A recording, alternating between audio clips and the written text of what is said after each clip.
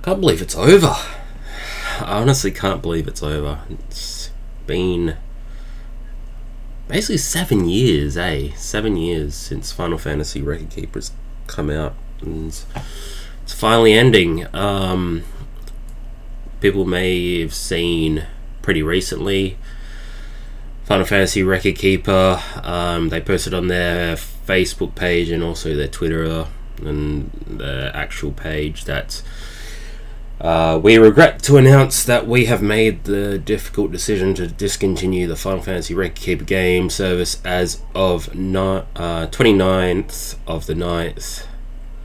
We are incredibly thankful to have enjoyed the support of so many of you over the past 7.5 years since the game launched on March 25th, 2015.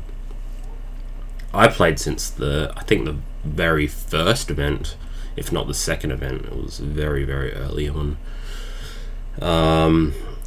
We make this announcement with a heavy heart, but I hope you will be left with fond memories of adventure once this journey comes to an end. It's pretty insane.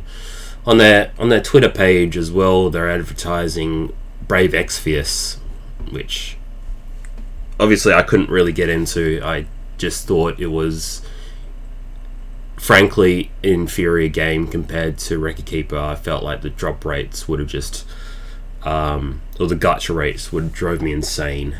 I've done re-rolls on Brave Exvius and I couldn't do it. I honestly couldn't do it. Gacha games have been kind of driving me insane, and I haven't been gaming as much as I'd like to as well. But yeah, Record Keeper has been a pretty big part of my life in terms of meeting you guys as well. I think that was probably my favourite part of playing the game. It wasn't really the raging and continuous gacha and all that sort of stuff, because I lost a lot of money in the process of my sad addiction. But I'm glad I could have the support of you guys, and creating this YouTube channel has been massive. And apologies for my my voice at the moment. I'm actually still recovering from COVID, and it's just, yeah, a bit of shit. Even like getting these soundtracks, I'm glad I got these. I didn't get the third volume, but yeah, it was, I think the game has some really good soundtracks. I even got the Mobius one as well. That game's ended as well, so this is kind of also the reason why I'm not heavily getting into gacha games anymore, because I've experienced firsthand on Mobius that games can just go, you know, and then never come back. It's not just your Final Fantasy games, which you can just replay over and over again. It's just gone forever. Of course, there's ones like Kingdom Hearts, it's Unchained, which has an offline mode, but I don't think these games will get the same treatment. I feel like I don't think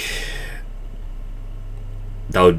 Yeah, I honestly don't think it will get the same treatment. There's not really a lot of offline stuff. Like, the story isn't too strong either, so I don't really see a point in the end of the day. But had a very good run with Final Fantasy Record Keeper, and I'm happy it